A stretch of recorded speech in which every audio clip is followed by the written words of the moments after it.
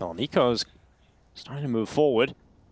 In the meantime, the rest of his pack are moving forward in towards A, and Nico's actually got a really deep spot right now. Hear him, I don't think. He's watching this side.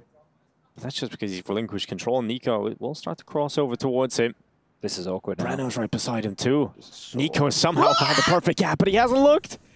Oh, he hasn't looked the right way. Look at the time, 30 seconds. Oh, Breno didn't look when he turned back. Come on now, come on. Oh, this round's ridiculous. And they're going B. This is good for G2. Nobody B. How does that happen? 20 seconds though. Hunter's going to have to get in here. Yeah, Hunter's going to have to smoke off towards Deacon here. Nobody towards lower side for MIBR right now. 17 seconds, lads. Who's going to get a move on? I've never seen a round like this. This is a calamity of errors right here. There's 10 seconds to plan.